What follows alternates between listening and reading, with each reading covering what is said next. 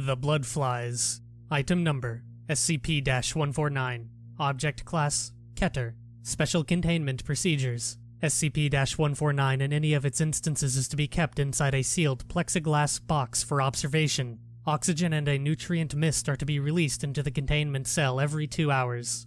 If any instance of SCP-149 escapes its cell, Protocol 42 Charlie is to be brought into effect on any and all contaminated personnel, by order of O512, after Incident 149-1.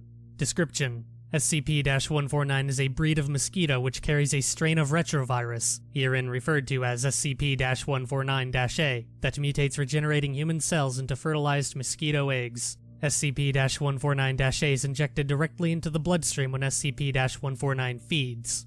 The SCP-149-A quickly works on the nucleus of the cells, warping the DNA. The first set of cells bred from these changed instructions closely resemble cysts, and are concentrated in the lining of the esophagus and the sinuses.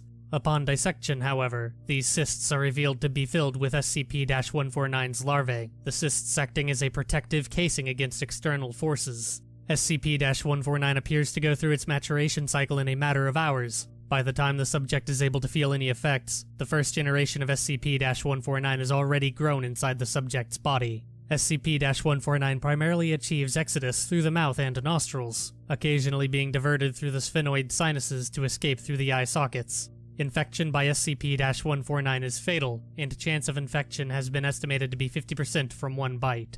Addendum: Incident 149-1.